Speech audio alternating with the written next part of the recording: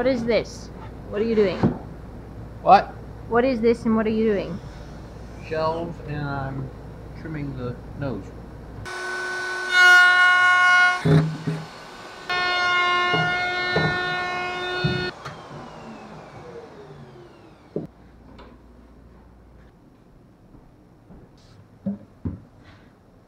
Can you explain what you're doing for the camera? Attaching this to that. Simple enough.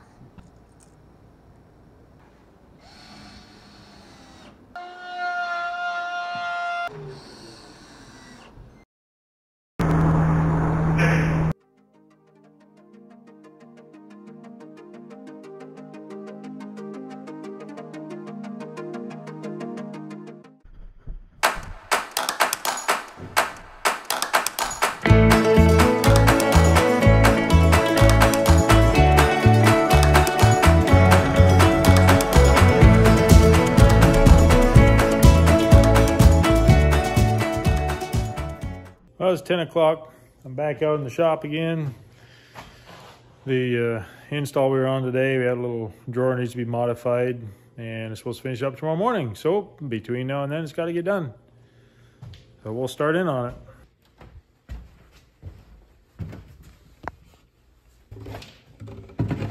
Move the project I was working on so I could finish the other project, so I can get the other project, so I can get back and work on that project again. So there's a pullout that's going under the sink. But of course there's pipes under the sink, so we got to notch out here and make a spot there where the pipes to go in.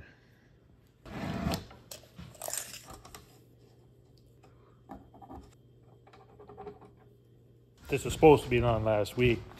Someone who shall remain nameless forgot.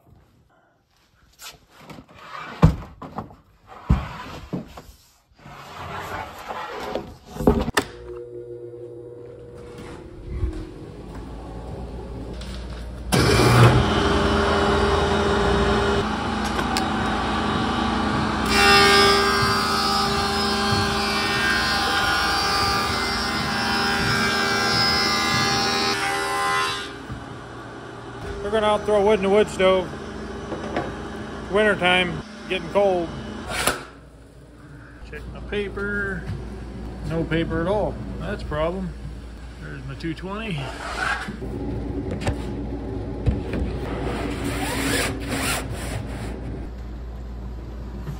Paper all in place.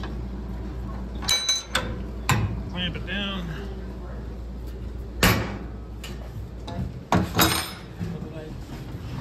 What are you guys doing? Just in the stove, and I don't know, man, just talking about starting a night shift. I'm working a night shift. I guess you could too. I'm not sure if that's wise. Sleeping seems like it would be wise.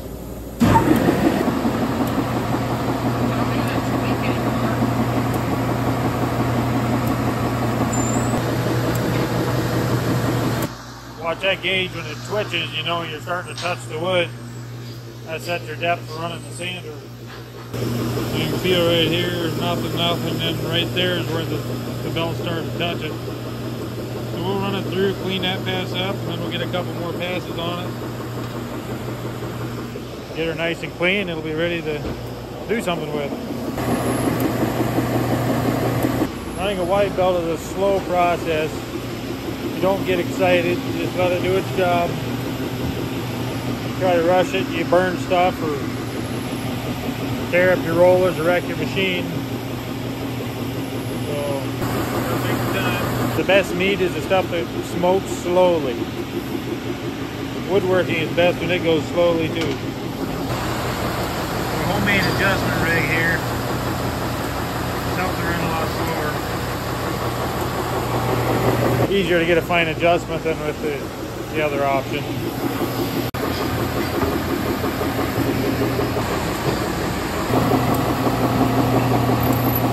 A lot of times you start with 150 and then switch it over to the 220 that we have it here now.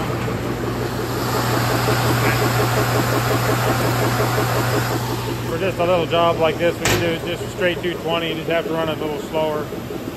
Don't take quite as much off on a pass, but a couple more passes, but you don't have stop and switch papers, it's worth it.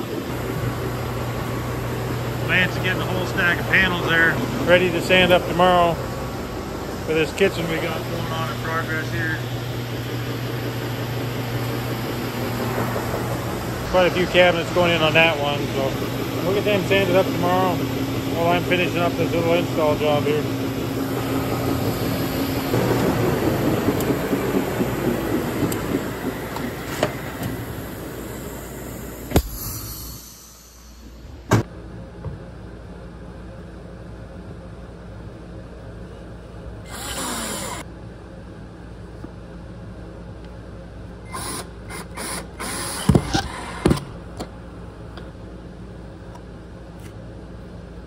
Yeah, I wiped it on my shirt.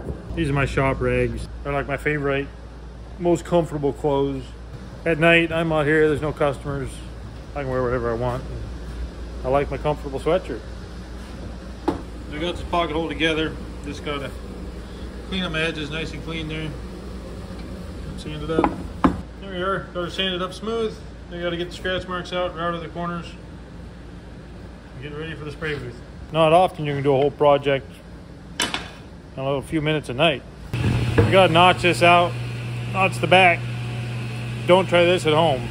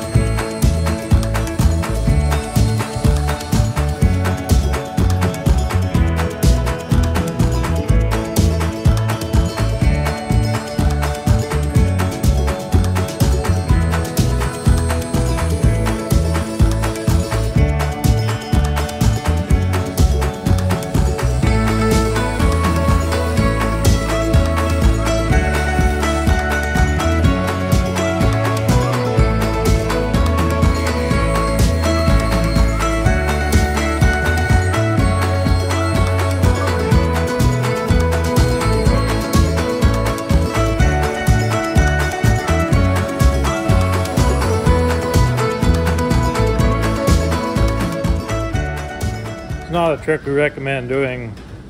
Even with the years of table saw experience that I have, it still scares me half to death. Sometimes you just got to do those things that don't always make sense. So I'm gonna go ahead and get a sealer sprayed on this. I'll let that dry. While we're waiting on that to dry, we'll get the other part trimmed out the rest of the way. Put the shield on here. Sucks the air off the floor instead of directly off the sprayer.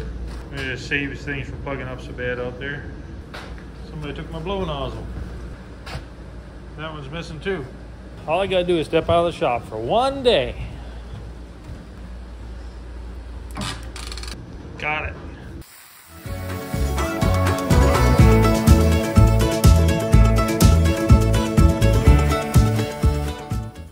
Yes, I normally wear a hood when I spray.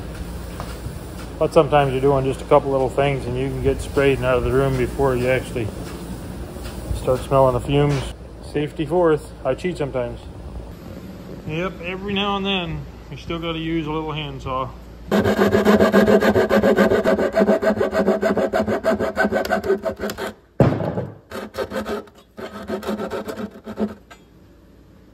There's people that still like to use everything by hand power, chisels, hand saws.